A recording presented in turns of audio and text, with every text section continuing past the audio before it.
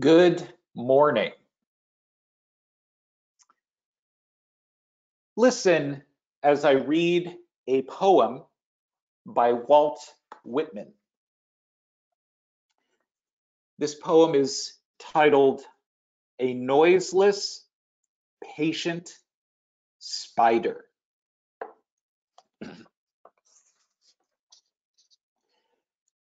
A noiseless, patient spider. I marked where on a little promontory it stood isolated. Marked how to explore the vacant, vast surrounding. It launched forth filament, filament, filament out of itself, ever unreeling them, ever tirelessly speeding them. And you, O my soul, where you stand, surrounded, detached, in measureless oceans of space, ceaselessly musing, venturing, throwing, seeking the spheres to connect them, till the bridge you will need be formed, till the ductile anchor hold, till the gossamer thread you fling catch somewhere, O my soul.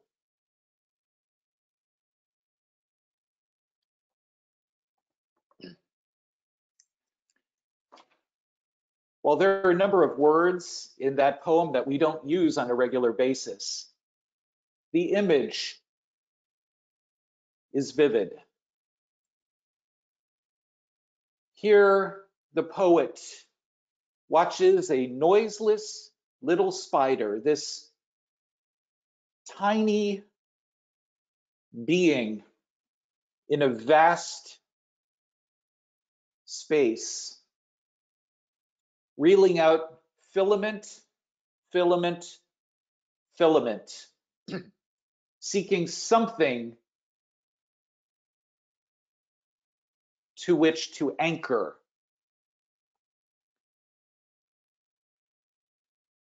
And the poet muses on his own life, this being in a vast universe, building bridges till the bridge you will need be formed, till the ductile anchor hold.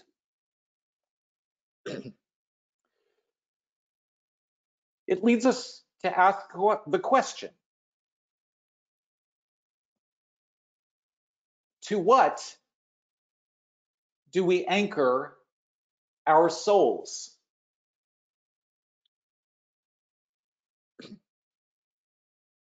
In my flock note yesterday, I opened with the question, on a scale from 1 to 10, how firmly anchored is your soul?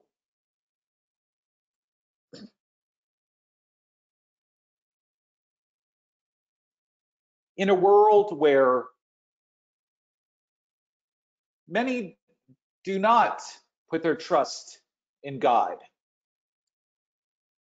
in a world where hopes are built on a number of other things, on establishing an education system, on improving economics, on improving health, on improving connections with others.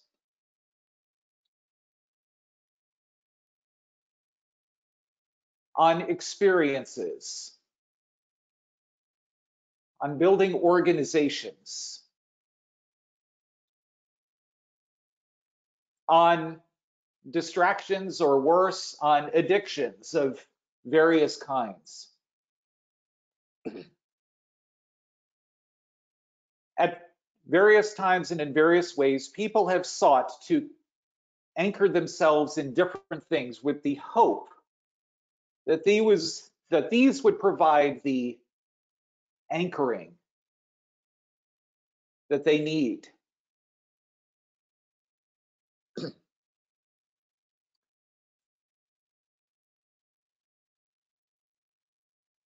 It takes a storm of life sometimes to realize how uncertain these foundations stand. Money comes into our bank accounts and then takes wings and flies away. We may be healthy one day, and the next day we get the diagnosis of advanced cancer. Our successful job, to which we have devoted perhaps years or even decades of our life, it ends one day, and we are left in a period of uncertainty. Friends or family members on whom we have depended for some time and on whom we have placed our trust may leave us for one of a number of reasons. And even our educations, which provided a solid foundation for a stage of our life, eventually need to be replaced with new knowledge of new industries. And the degree that is on our walls, while it may have been a great blessing, is not something upon which we can place our ultimate hope. Sometimes we place things that may be a blessing into a place where they do not need to be, where they could displace God and become an idol. The letter to the Hebrews is written to a group of Christians who had started well and yet were becoming lax in their faith. They were becoming sluggish, or they were becoming unmoored from their faith. They had begun with Christ, but now they were slowly becoming detached from him, or becoming stagnant in their faith. This letter opens up with reminders to the hearers that there's nothing that can exceed the greatness of Christ. Christ cannot be compared with any other source of hope. Christ is higher than the angels. Christ is greater and better than Moses. And Christ is greater than the old covenant that God established with Abraham. In chapter 6 of the book of Hebrews, starting with verse 13, the writer of the letter to Hebrews says, "For when God made a promise to Abraham,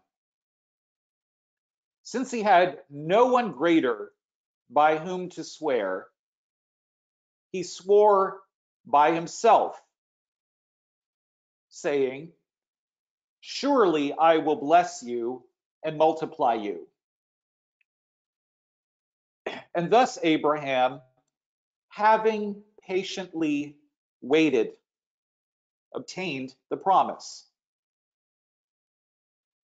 For people swear by something greater than themselves, and in all their disputes, an oath is final for confirmation. So when God desired to show more convincingly to the heirs of the promise the unchangeable character of his purpose, he guaranteed it with an oath,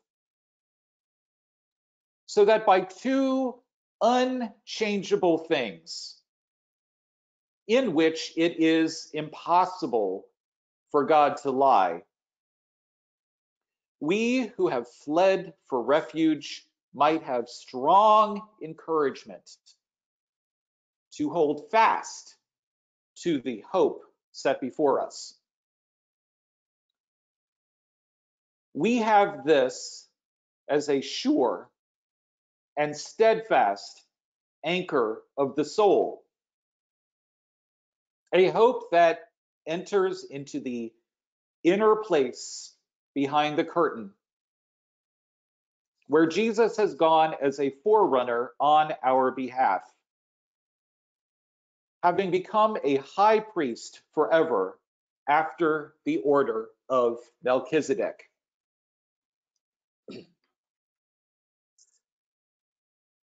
There's a lot said in that passage, and these verses serve as a bit of a bridge between what he was talking about in the first section of the book of letter of Hebrews and the topics that he will start to take up in chapter 7. We ended last week with the verses leading up to this passage, and one might begin to think, based on his exhortation to the recipients, that our hope is largely based on our own performance. Let's reread this. In chapter 6, by way of reminder, the author reminds the Hebrews, he says, though we speak in this way, yet in your case, beloved, we feel sure of better things, things that belong to salvation. For God is not unjust to overlook your work and the love you have shown for his name in serving the saints, as you still do. And we desire that each of you show the same earnestness and have full assurance of hope until the end, so that you might not be sluggish, but imitators of those who through faith and patience inherit the promises. Let's unpack that for a moment. What happens if we get sluggish in our faith? What happens if, even for a period of time, we leave God? We start straying into some other pursuits. It may not happen all at once, but like a slow leak, the air gets let out of our faith. Pretty soon, those tires are getting pretty sluggish. They're not moving the car down the road. And we might abandon those tires for different tires and say, okay, I'm going to try some other tires and see if they're going to get me where they need to be. But those new tires take us nowhere we want to go either. They take us to a far journey away from God. We find that we are at sea. We are without root.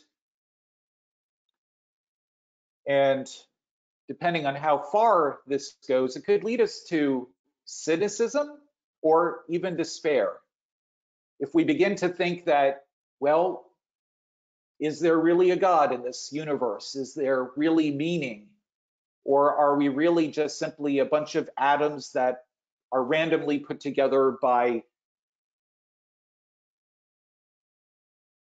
random probabilities, rather than a plan of an eternal, loving, gracious God? In times of relative economic prosperity,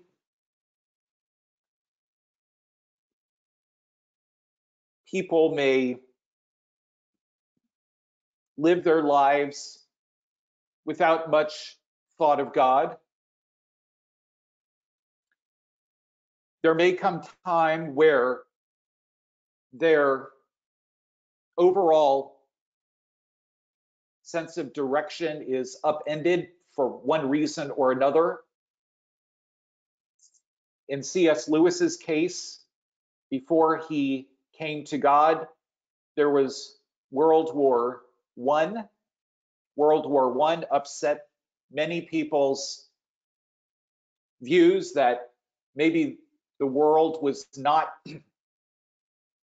going in the direction of worldwide prosperity.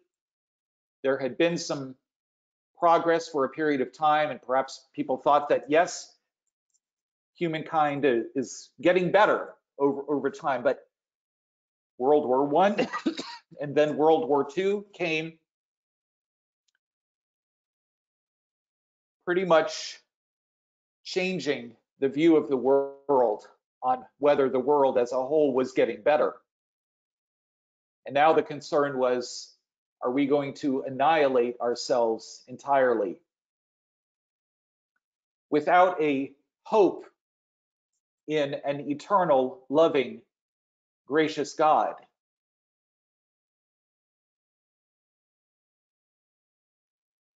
we could move in the direction of nihilism, of atheism, without a basis for living lives of self-control, godliness, uprightness. We would have no reason to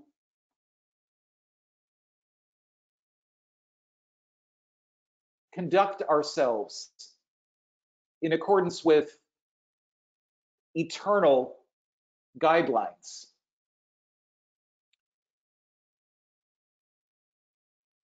The author of Hebrews reminds his listeners that their hope is built on something eternal. It is not built on something that cannot be relied on.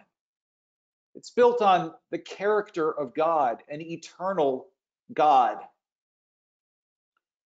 For the Jewish people, there was no greater example than that of Abraham. Of course, Abraham was asked by God to sacrifice his son, Isaac. And Abraham went up on the mountain with his son with a knife in obedience to God, not knowing what the outcome was going to be. He just knew he had to obey God, that he could put his trust in him.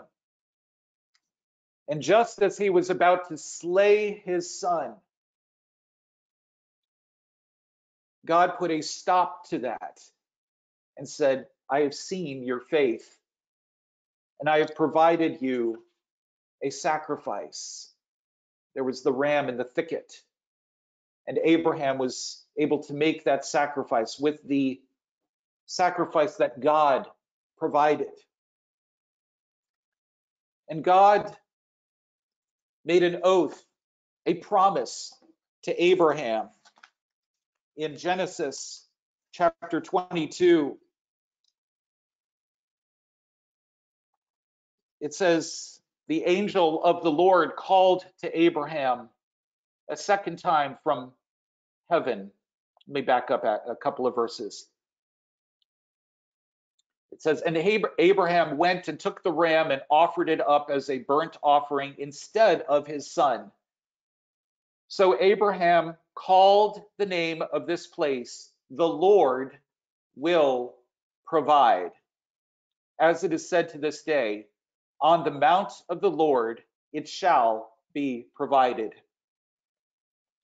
And the angel of the Lord called to Abraham a second time from heaven and said, by myself I have sworn, declares the Lord, because you have done this and have not withheld your son, your only son, I will surely bless you, and I will surely multiply your offspring as the stars of heaven and the sand that is on the seashore. And your offspring shall possess the gate of his enemies. And in your offspring shall all the nations of the earth be blessed, because you have obeyed my voice.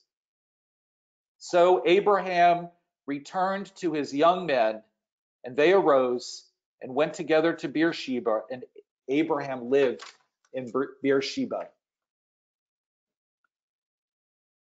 Through faith, Abraham trusted that God would provide, and he surely did. And seeing Abraham's obedience, God swore that Abraham's seed would bless all of the nations of the world.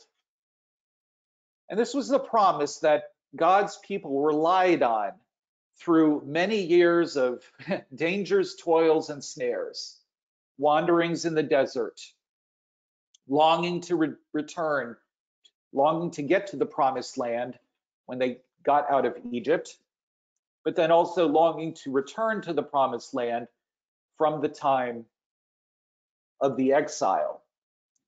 There was a trust and abiding hope that God would fulfill his eternal promises. We come also to a phrase in this chapter that the Lord has sworn and will not change his mind. You are a priest forever after the order of Melchizedek.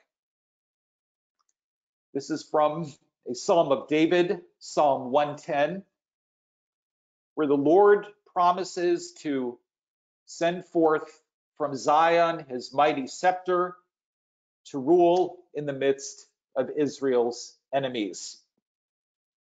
That God's eternal plan and the promises that he made to Abraham and to his people would be fulfilled.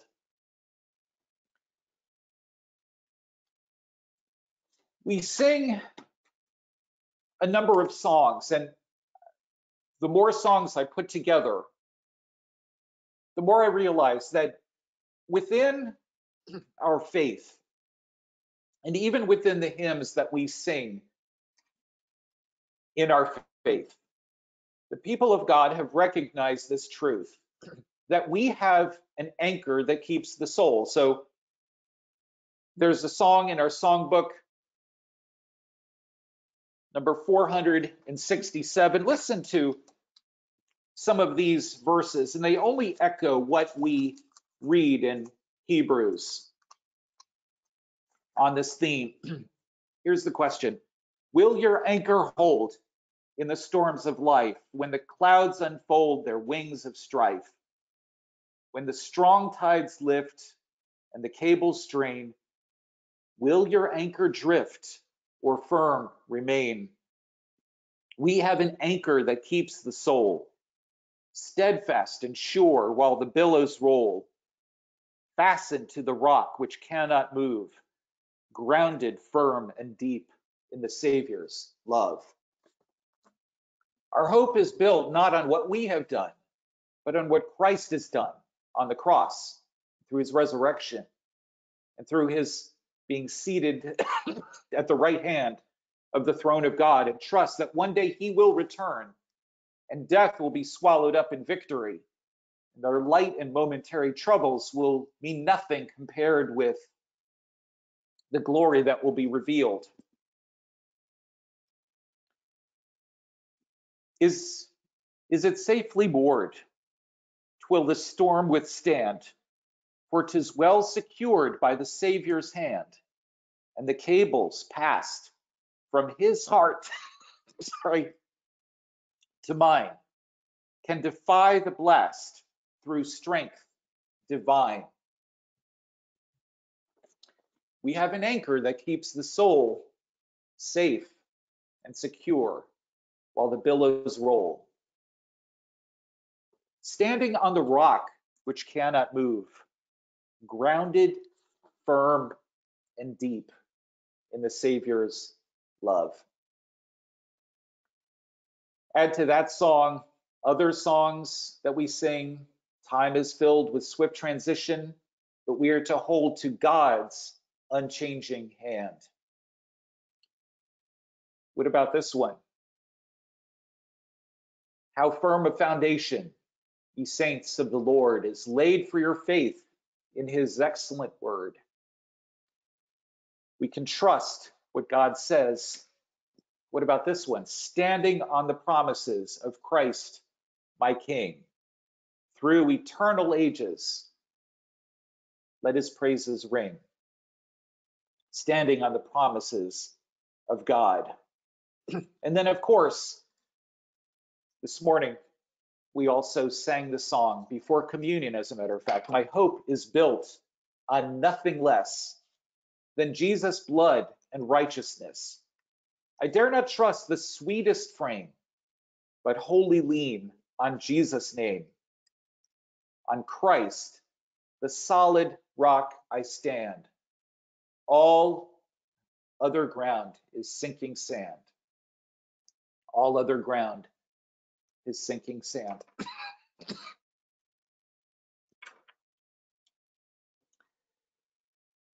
I pray that this morning, as we do live in times of swift transition, in times where it seems like things that we relied on are on unsolid ground, let us build our hopes on things eternal. I think it is for this reason that the writer to the Hebrews wrote what he did, because he says, when our hope isn't something that death, life, angels, demons, the present, the future, any powers, height, depth, anything else, when nothing can separate us from the love of God that is in Christ Jesus our Lord, that gives us a firm foundation from which to live. That then will give us endurance and hope, and to use whatever God has given us for his purposes. We can then use those funds that he may put into our hands. We may use that education that we may put into the hands for the benefit of others. We can bless others in the relationships that we have and be strong and make them matters of blessing. When we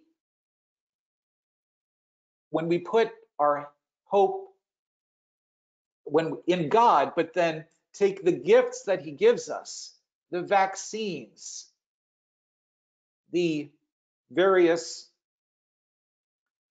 forms of legislation that might improve life in some form or fashion, then these good things, these blessings, these wonderful things have their right place.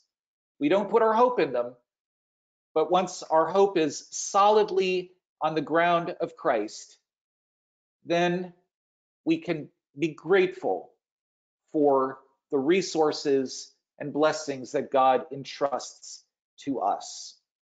As we go from this place, may we move forward with a steadfast hope in our eternal foundation. Let's pray. Father, we do thank you for these words that give us great encouragement and hope.